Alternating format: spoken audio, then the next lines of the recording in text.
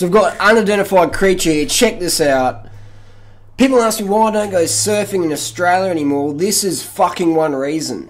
The amount of fucking missing people in Australia, and then things like this, freaky sea creatures like this rock up on the beach. No fucking wonder I don't fucking surf anymore. You'd have to be fucking crazy to go in the water on the Australian coastlines, because chances fucking are one of these little fuckers is going to gobble you up, and you're going to be its calorie source for that hour.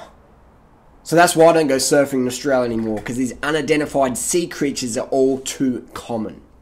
Thanks for watching.